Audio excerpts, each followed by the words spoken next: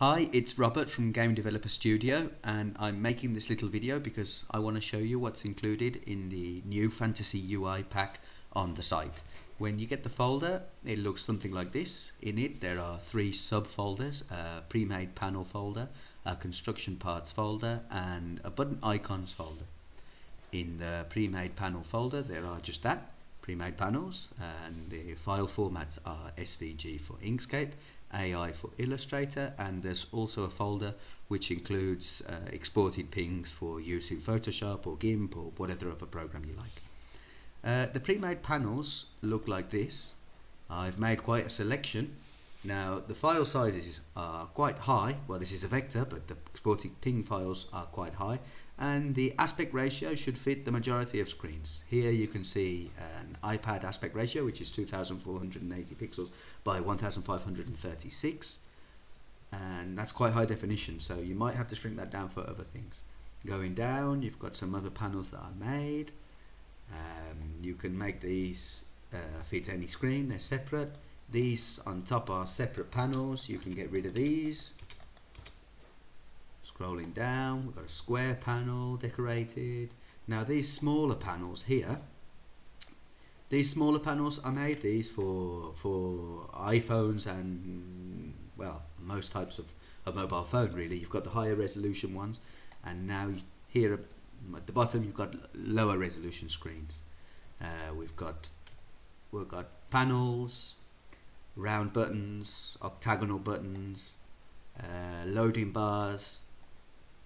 We've also got the button icons. Now the button icons, these icons here, are what's included in the button icon folder, which also includes Illustrator, Inkscape and ping files.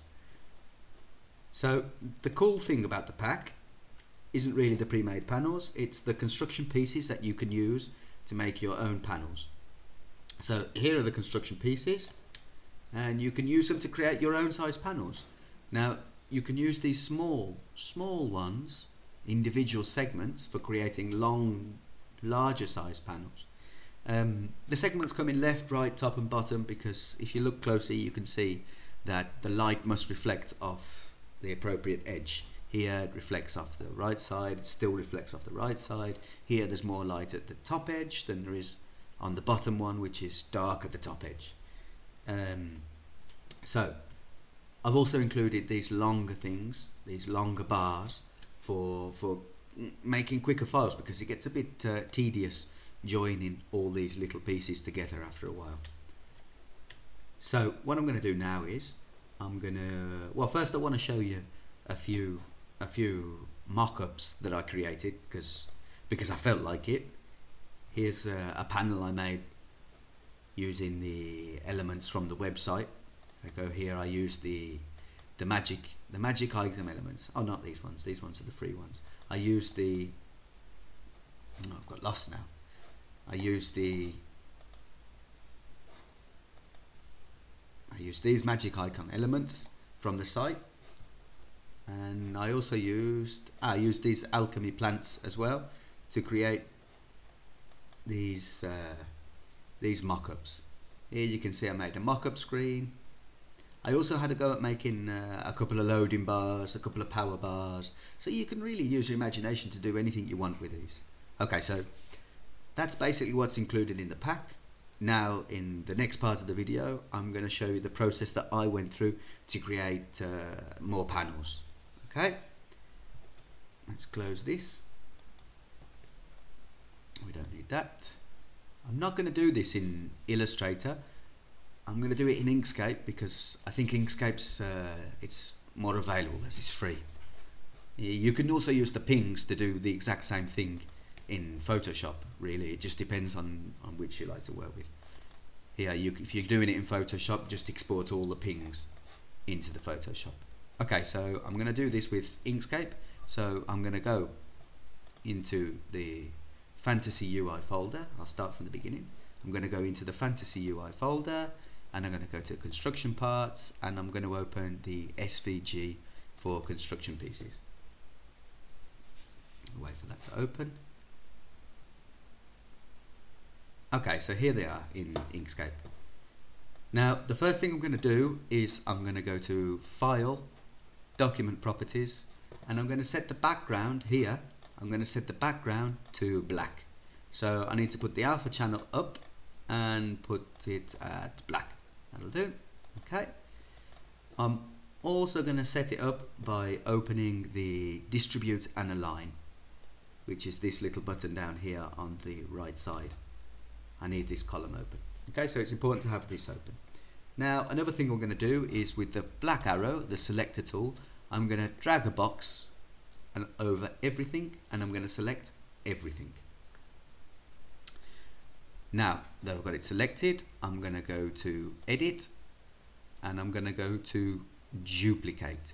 This is just Control G, depending on how you've got your system set up. So that's duplicate. Now, while it's still selected, I'm just going to drag it to the bottom.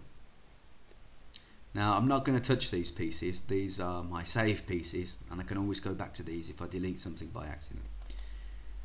So, to make my panel, I'm going to start off with the 4 corners, and I can't be bothered to piece these little ones one by one. I just included them so that you can create originality in your panels, and you can't see continuous repeating theme. One thing I don't like about tiles is that you always see a repeating theme through the tiles. I like a bit of variation. So I'm going to separate these out, and for speed I'm going to use this. This is my left side, this is my right side, and I'm going to use my bottom piece. I'm going to use that. It's going to be a rectangular panel. My top piece is going to be the small one, and I'm also going to make it not so rectangular. I'm going to pick these two. Will do. These two are interesting. Pick these two and pull them over. Okay, so now I've got my panel set up there. Let's start work. So I'm going to keep these on. Keep these on. I'm going to roughly just plot out where I want each piece to go. That's my bottom panel. That's my top piece. Okay then. So first thing I'm going to do is, this is all with the selector tool, by the way. I'm going to go up to my line, and I'm going to select this to first selected in the drop down box. It must be first selected. Okay, so now I'm going to select these 3 with the selector tool. Now you can select multiple objects by holding down the shift button and clicking on each one, and I'm going to align these all to the left edge. Now the left edge, see, I don't know if you saw what happened. I'm going to align them to the left edge. Okay, now that they're aligned to the left edge, I'm just going to drag this up a bit. So I'm going to select it, and I'm going to hold down Control and move it up. It's important to hold down Control, because holding down Control locks it so that it can only move vertical or horizontal. You can't move it diagonal or diagonal to the bottom. You can't mistake by 1 pixel. If you mistake by 1 pixel, you won't get a nice connection. You'll end up with something like that. Okay, so you've got to hold down Control and just move it up. Now that's that piece placed, and I'm going to do the same for the bottom piece. Just hold down Control and drag up. Click and drag up with the mouse. Now that that's done, I'm going to grab these, and I'm going to select all of them. It's important to start with the corner one. Must start with the corner one, because remember we're relative to first selected. And then I'm going to align them all to the top. Okay, and I'm going to do the same again. I'm going to click this, and I'm going to hold Control and drag it over. Click this, hold Control, drag it over. Click this, hold Control, drag it over. Okay, so now that that's done, I'm going to do the same on the bottom. Started in the bottom corner, I'm going to click this and those, and now I'm going to align them relative to the bottom, which is this one. Okay, now what I'm going to do is, I'm not going to drag them over. I'm going to select this, and I'm going to centrally align. Center on vertical axis. Now that's perfectly. I'm going to do the same to this and this, the small one, center on vertical axis, and I'm going to do the same with this, center on vertical axis. And then I'm going to select this and this, and I'm going to center that on the horizontal axis. And now I'm going to select the top corner and this one, and I'm going to center on vertical axis. Oi. No, I'm not going to center on vertical axis. Sorry, I'm going to center. I'm not going to center. I'm going to align to the right side. Okay, so it's important that you select this corner first so that this moves and not this. Okay, so if we were to do it the other way, we select this one first and then this one, you see we'll lose our alignment. Okay, so now I've got that basic panel set up. Okay, so I'm going to save that. Now that's done. So that's the start of a panel. Now just one thing, if we go to the document properties and we change the color of the page again, you can see that there's nothing in the middle. The background is just whatever on the background. So what we're going to do is, I'll leave it at white. We're going to put a box for the background somewhere up here. Okay, so my stroke's on. I'm going to remove the stroke. I'll keep it that color. I'll keep it black. Black will be nice. And that's it. Don't want this corner up here, comes up a bit too much. This down. Yep, that's it. That's it, I think. Send that to the back. Well, sorry, I won't use the shortcut. We'll go up to Object and we'll go Raise or Lower, Lower to Bottom. Okay, so now there's my panel. Now what I'm going to do is, everything's together. I'm going to go up to Object and I'm going to Group. So now I can drag the whole thing around. Okay then, so actually I'm going to put the page back to black, and now I'm going to put some of these little embellishments in the corner. Let's get these ones, the corner ones. I'll grab it all. Let's get these corner ones and let's see what they look like just fitting them over the top. Yeah, that looks alright. Now you have got a panel included in the folder like this, so I'm not going to do this again, not even for the demonstration. I'm going to do something a bit cleverer. What I'm going to do is I'm going to select all 4 of these by drawing a box over with the selector button, and I'm going to go to invert. I'm going to invert them like that. Okay, now I'm going to mix them up. This corner down here, I'm going to swap them round. I'll put this corner here. Well, I could try inverting them. This corner here.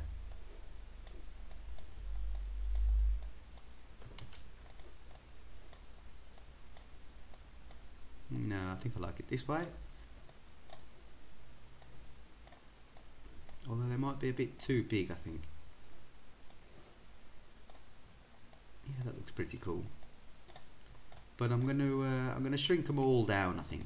So I'm going to select them all 4 of them. Remember to hold down Shift and click on everything you want selected to select them.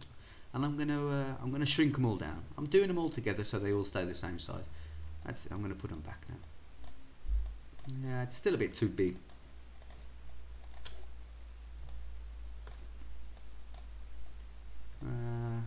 Remember to hold Control if you want to keep the same aspect ratio, which we do. Okay. Yeah, I think that'll do.